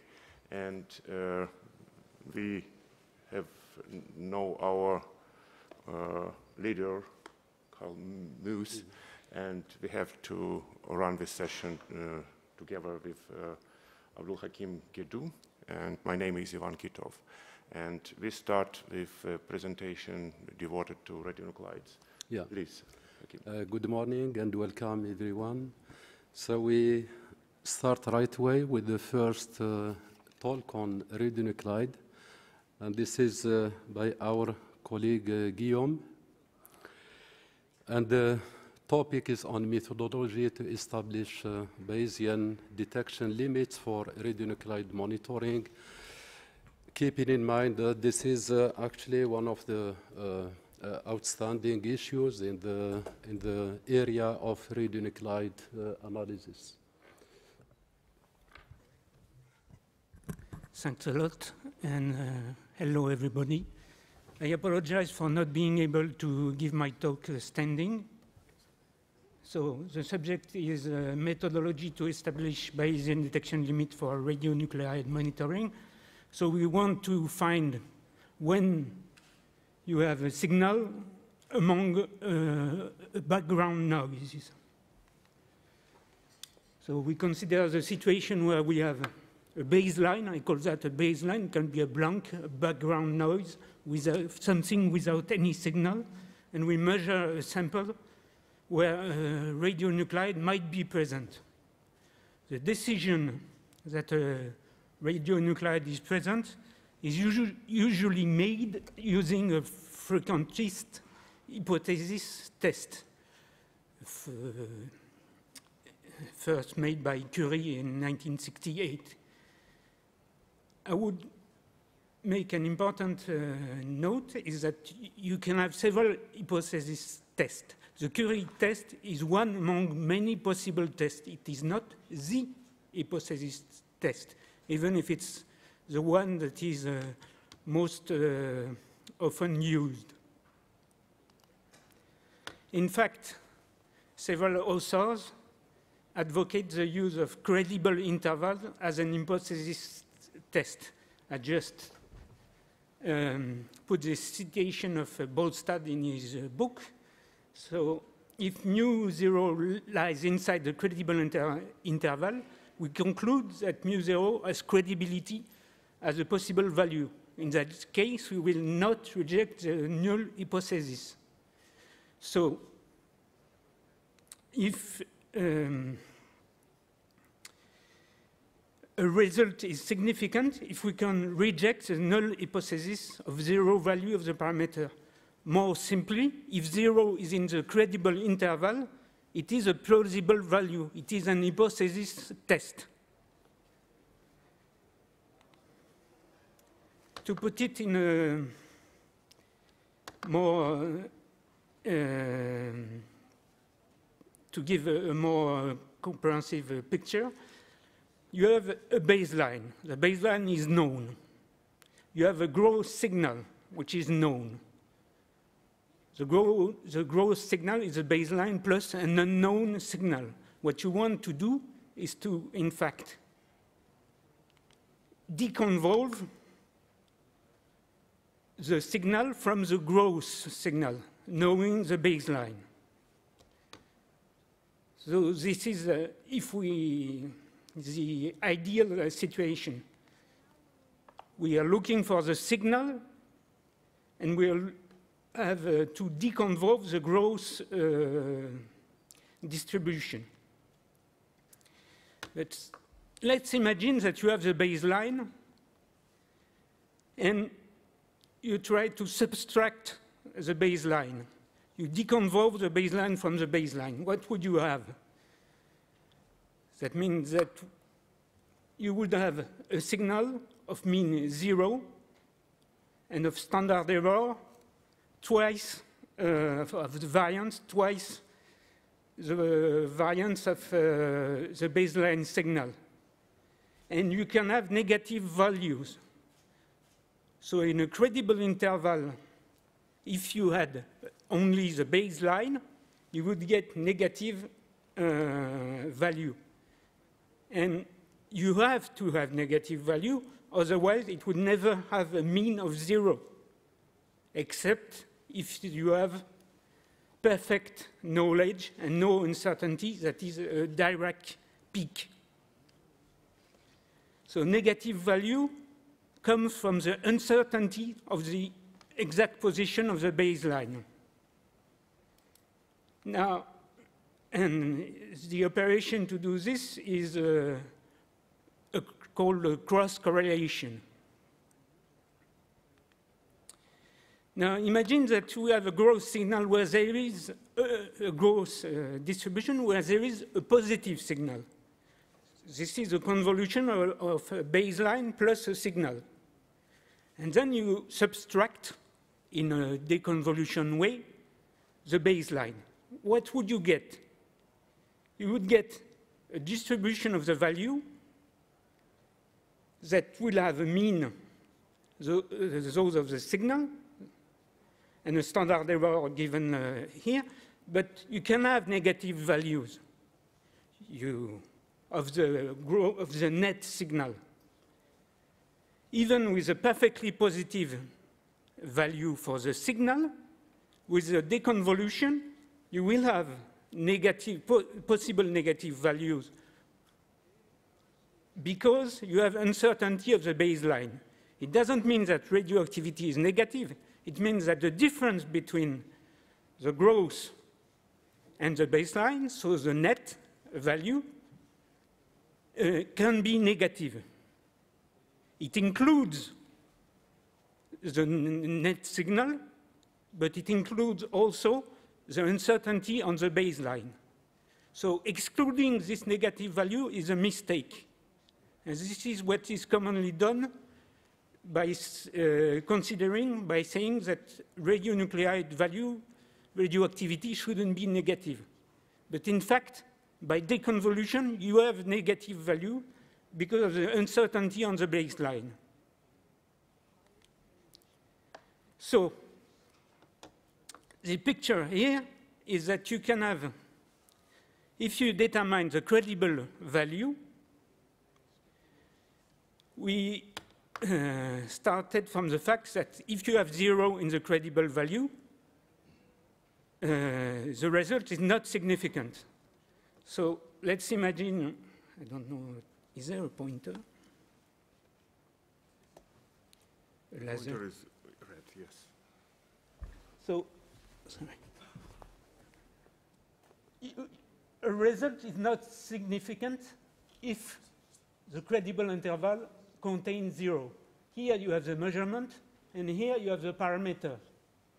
As soon as you reach 0, as the credible interval reaches 0, so for a certain value of measurement, the decision threshold, you know you're not significant. And in fact, the upper value of the credible interval is simply the detection limit. It's the most, the biggest value that is still plausible with a given measurement. So, in a way, the decision threshold is the lower limit of credible, is a measurement for which the lower limit of credibility interval reaches 0. Sorry? I still have 3 minutes. Okay. So I will accelerate a bit. You can use. Oh, yeah. So we made a control by simulation, and for this, we draw a sample from a Poisson distribution. From the Poisson distribution, we determine the decision threshold for 2 methods, Curie and the method that I advocate. And we compare the decision threshold to a sample drawn from the same Poisson distribution, and we do that 1 million times. So, in a sense, we use the noise to determine the decision threshold, and we test the same noise to those decision thresholds. And so if you have some significant result, it's automatically a false positive. And normally, you should get the ideal false positive rate of the confidence level. So this is the simulation result with 1 million samples, drawings. So what you can see is that here, I'm sorry, I'm colorblind, but the upper curve is the Curie limit, Curie decision threshold. And you see that normally this is the ratio of the false positive real over ideal. It should be 1. And the Curie test have too much false positive. It underestimates the decision threshold. And with the method of credible interval, up to very low value of background noise, we have a much better performance for decision threshold. So for the conclusion, the determination of the credible intervals provide enough information, first to determine if the result is significant or not, to know the decision threshold, the detection limit, and you can even provide an upper limit that will vary with the measurement result and not be, as a detection limit, constant one. Interval estimation is a form of hypothesis testing, and its performance is much better than the traditional Curie test. Okay, and as a side note, this can be proven from a frequentist point of view by the Niemann-Persson lemma. And thank you for your attention. Thank you very much.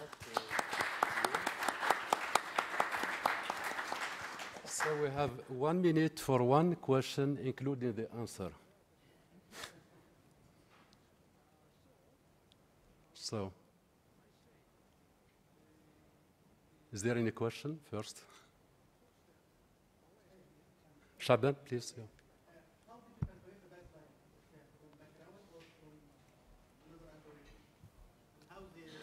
Use microphone, please. How you calculate the baseline? Either it's from background or you have a specific algorithm, and this is always the same, or how do you calculate the error inside the baseline itself? Because you're assuming that the baseline in the signal itself is similar to what you have in the calculated one. Yes, I do suppose that the baseline is the same, and it's a given distribution that is supposed to be known, at least in an overall way. So, for example, a Gaussian, but it can be done. This is why I give the title as a methodology, is that you can use any background distribution that you want, at least from a numerical point of view. But you can also calculate it for large numbers of distributions. Yeah. Thank you again. So we move ahead with the second talk. This is by Mohammed Maiza. The topic is on peak identification in EDS measurements using multiple subset sum problem formulation.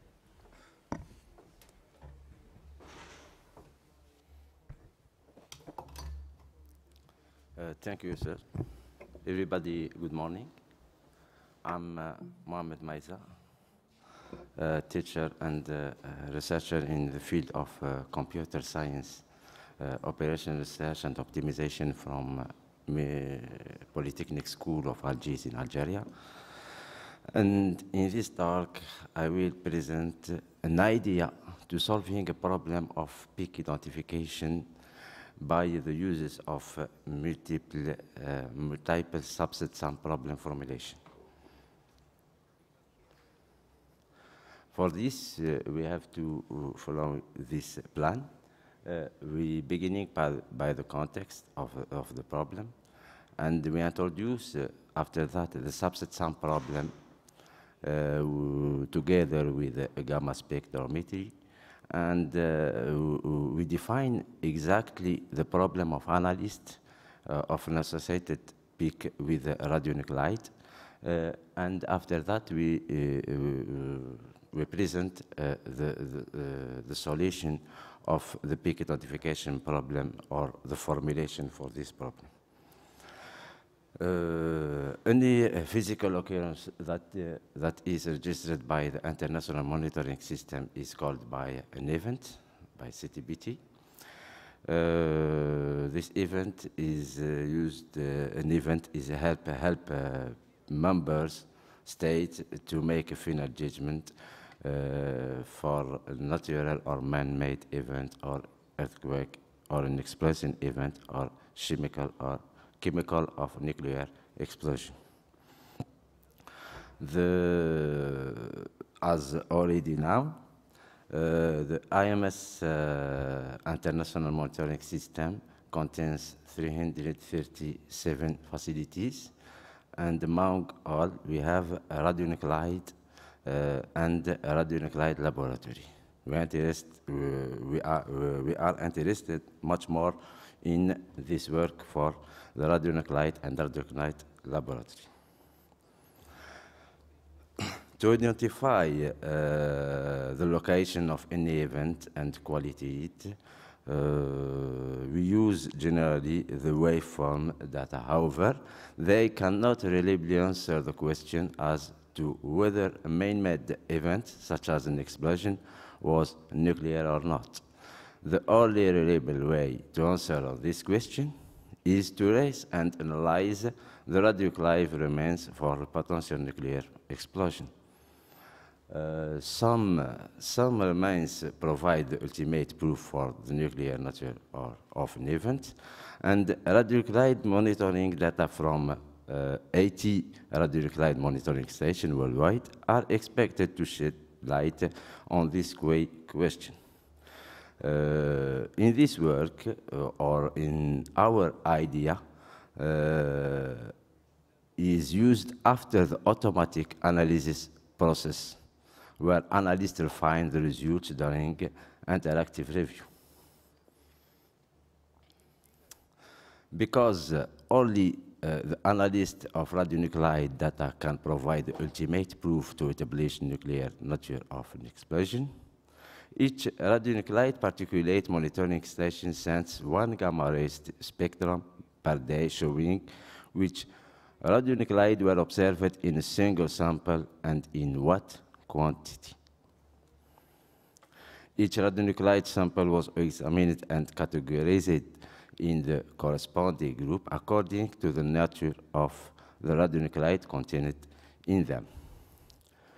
In the spectrum analysis process, doubt about the existence of level 4 or level 5 nuclide are made. And in order to answer that suspect nuclide exists or not, this presentation or this talk addresses the problem of association of an identified peak with a suspect nuclide. And we assume in this work that the corresponding energy is the sum of energies provided by the suspect nuclide. We use the formulation of the subset sum problem to this question.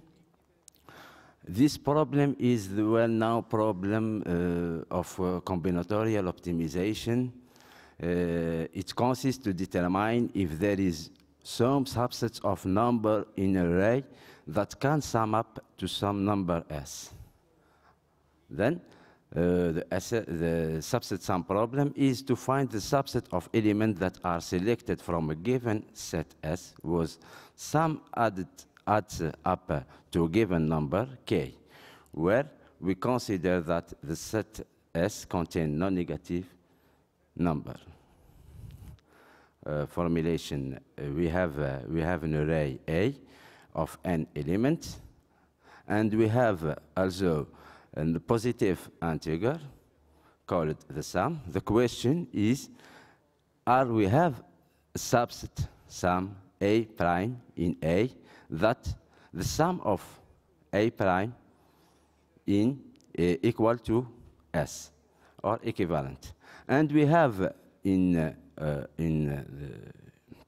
other side the vector x of an element of Boolean element which correspond to each element of A as selected or no. If a solution is desired, the problem becomes a functional problem. For example, we have a vector A, and we have S equal to 53.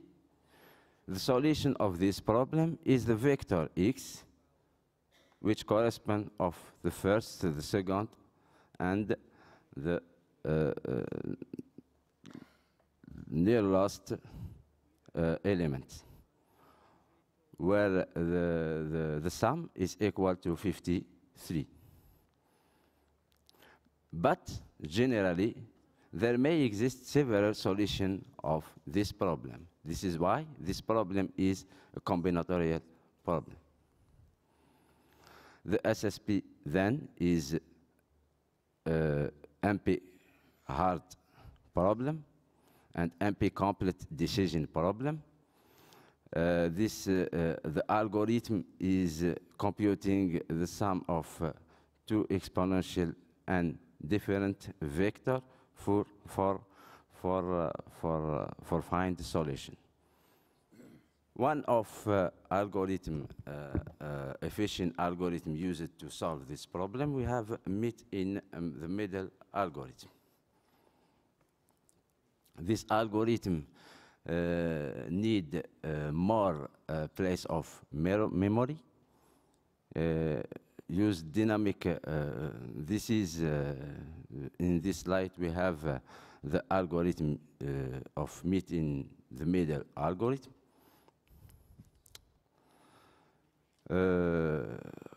We introduce also the gamma spectrometry, where we have most radioactive source produce gamma rays, which are of various energies and intensities. When these emissions are detected and analyzed with spectrometry system, a gamma ray energy spectrum can be produced. The gamma spectrometry is one of the fundamental measuring techniques in nuclear technology for unambiguous, clear identification of radionuclide, even in mixtures of various isotopes. The experiment is intended to show the basic of the methodology of gamma spectrometry, the properties of most important gamma detector, and how to identify clearly radionuclide. Moreover, The absolute activity of radionuclide could be determined by means of a gamma spectrometer if it is calibrated absolutely with regards to its efficiency.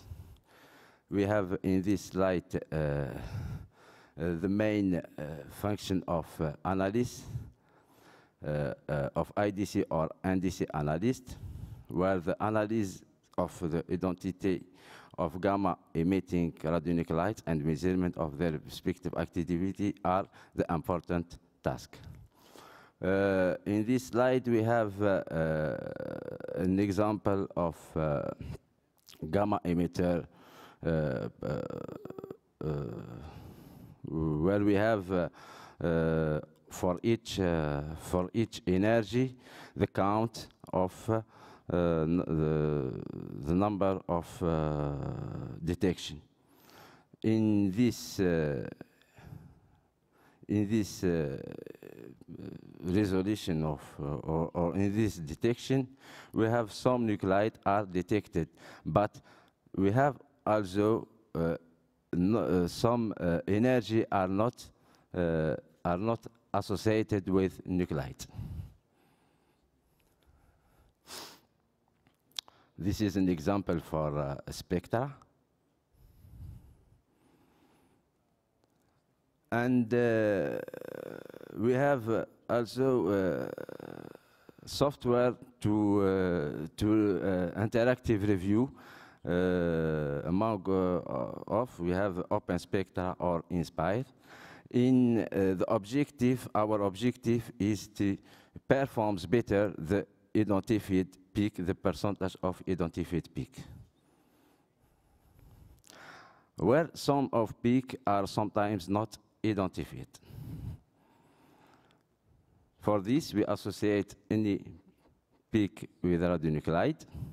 One of main analysis tasks is to affect the correct nuclide to the corresponding value of energy. This task allows the precise identification and quantification of the element.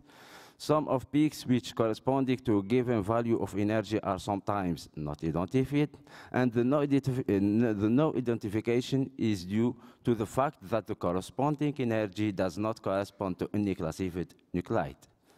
In order to identify such a peak and associate it with one or more radionuclide, we apply a formulation of subset sum problem. From already detected radionuclide and the set of suspect radionuclide, the question is, what are the radionuclide whose energy accumulation correspond to the energy of the unidentified peak? To solve this problem, we use the subset sum problem, where in input we have the vector which contain energy value of all existing radionuclides together with energy value of suspect radionuclide. And we have the energy of the of unidentified peak. In the output, we have the set of energy value selected, which correspond to the radionuclide detected.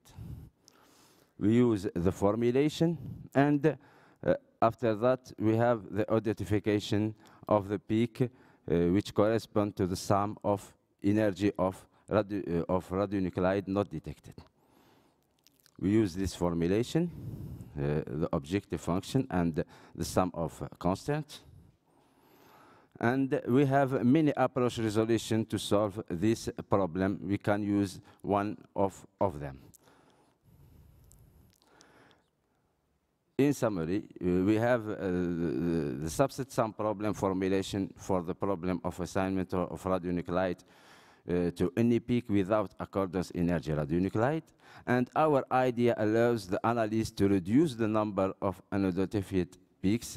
This formulation can be solved in polynomial or pseudo-polynomial times for small instances, which is the case generally in the spectrometry. The SSP formulation is very effective for testing the existence of such radionuclide which have several levels of energy. Thank you for your attention. Thank you, Mohammed. So it's time for coffee break, but by then maybe you may want to ask 1 or 2 questions.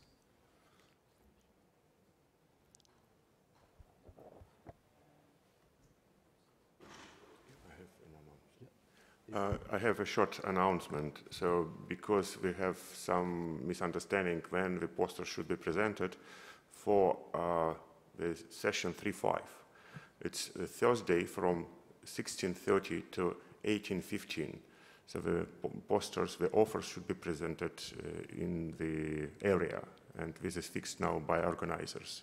And I will repeat it a few times because the audience will change, I think. Thank you. Coffee break, thanks. Yeah, thank you. Yeah, it's important because people come and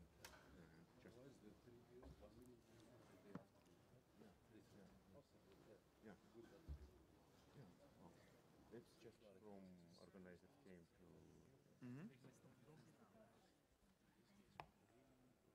It's strange because it was not nominated time for...